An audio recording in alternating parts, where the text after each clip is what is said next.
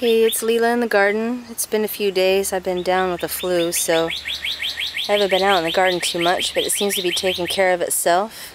The tower is starting to grow from the seedlings all the way around. These ones up here on the top still haven't blossomed. I don't know if they just take longer to germinate or what's going on. There's some little tiny ones. And the ones that I transplanted directly, they seem to be doing well, and the squash is doing well. All the way around, we've got a lot of greenery going on. So it's doing its thing. Got a lot of help from me. We've been getting a lot of rain. It's pretty damp out here now. And you can see that the runoff has been captured. Still have some sunflowers growing over here. And look at those beans. I planted those less than 2 weeks ago and they've just shot up. They're actually taller than the corn right now. I hope that's not going to be a problem, because they're going to want to wrap around those babies soon.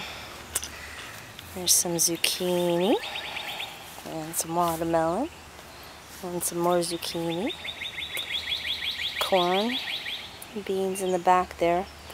So I'll probably try to go ahead and make sure that those corn are really stable, so they can deal with the, it seems like the beans are going to be pretty aggressive. And the sunflowers are taking off. Look at the size of these guys. All the way down. This is the conversation starter. When anybody walks by, I get to talk to them about the sunflowers that'll be here soon. And we've got lots of rain, so the yard needs a mow. I'll probably get onto that later in the week when I'm feeling a little better. Hope everyone's well. Take care.